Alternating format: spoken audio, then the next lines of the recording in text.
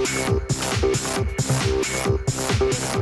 29th of April, I'm Monita Rajpal. This is CNN News Center live from Hong Kong. Making news today. It's a tragedy that's cast a shadow over Bangladesh, and it is raising big concerns about workers' welfare in the country's $20 billion clothing industry as rescue teams pick through the rubble of a 9-story factory that collapsed last week. The head of the Red Crescent there says the chance of finding anyone else alive is remote. The number of people known to have died in the disaster has risen to almost 400, and it is thought as many as 600 are still missing. Cranes and heavy machinery are now on site to remove slabs of concrete that can't be lifted by hand. Well, authorities in Bangladesh say they've arrested 6 people in connection with the building collapse. Human rights groups are calling for better protection for people who work in Bangladeshi clothing factories. CNN's Sumnima Udas joins us now live from New Delhi, neighboring India, with more. And Sumnima, it is interesting that even 5 days after this disaster struck Bangladesh, it is still considered a search and rescue operation. That's right, Monita. It is day 5 and hopes are fading very, very fast, but still rescue workers are still searching through. Police in Pakistan say at least 8 people were killed when a man on a motorcycle set off a bomb near a bus in Peshawar. At least 45 people were hurt. No one has claimed responsibility for Monday's bombing, but the Pakistani Taliban have claimed 2 others over the weekend. 8 other people were killed in Sunday's attacks on political candidates. Pakistan has scheduled national elections for May 11th. Fire department officials say at least 55 people have been injured in an explosion in the center of Prague, the capital of the Czech Republic. State television is reporting that it was a gas explosion at a film and TV school. Authorities say the blast was so strong, the first floor of a damaged building collapsed. Buildings on neighboring streets had their windows blown out. Greek lawmakers have agreed to cut 15,000 government jobs by the end of 2014. International lenders had told the Greek government it had to get serious about cutting spending. The next slice of bailout funds, worth more than $11 billion, depended on the job cuts being approved.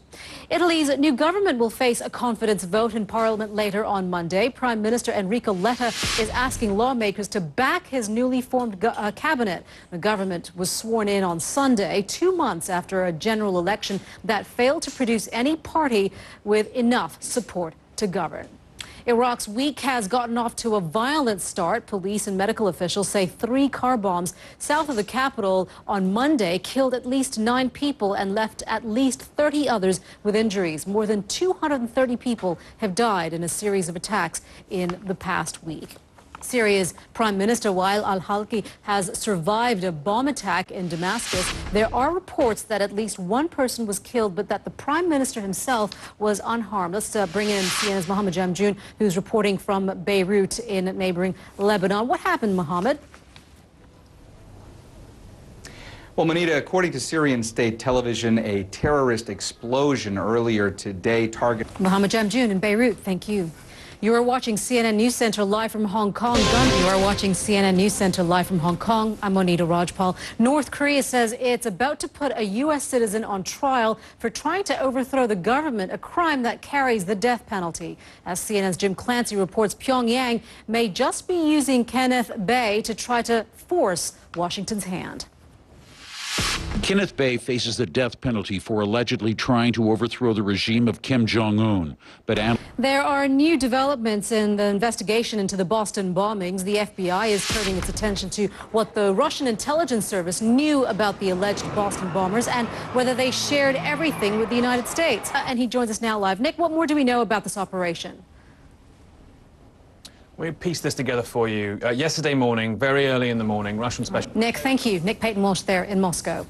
Armed men surrounding Libya's foreign ministry in Tripoli are calling for a proposed law to ban Gaddafi-era officials from taking senior positions in the new administration. Witnesses say the gunmen have been there since early Sunday and are blocking roads leading to the ministry with trucks loaded with anti-aircraft guns there in Tripoli.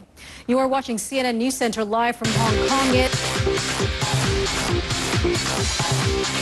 You are watching CNN News Center live from Hong Kong. We now know the first two teams through to the second round of the NBA playoffs. And for one famous franchise, it is the end of the road. Alex Thomas is in London with that and the rest of the sports headlines for this Monday. Hello, Alex.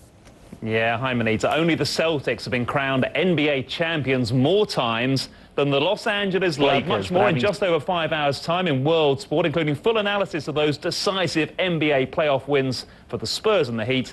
For now, Monita, back to you in Hong Kong. All righty, Alex, thank you very much for that. Well, days of heavy rain causes flooding across the Arabian Peninsula. Meteorologist Mari Ramos is at the World Weather Center with those details. Hi, Mari. Hello, Monita. Yeah, you know, this is a story we first started talking to you about this on Friday. Remember, with Sicily. Pretty spectacular indeed. Back to you. Yeah, looks pretty amazing indeed. Mari, thank you very much for that. You are watching CNN News Center. I'm Monita Rajpal live at CNN Hong Kong. Stay with us. We'll update you with the news headlines in just a couple of